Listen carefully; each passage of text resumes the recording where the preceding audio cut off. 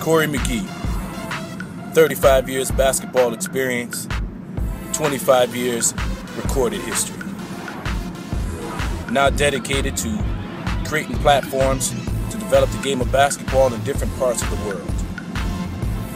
Currently established in the United Kingdom and the Cayman Islands. The 2012 Olympics, the environment was electric. Having an opportunity to be there was something that I'll always be able to tell my kids and hope that their kids can tell their kids. We messed this part up though. They can't show you that for TV. The 2012 Olympics, London. Mr. Hooptastic, Boombastic. Something about being around the Olympic environment. Being known around the world and globally respected.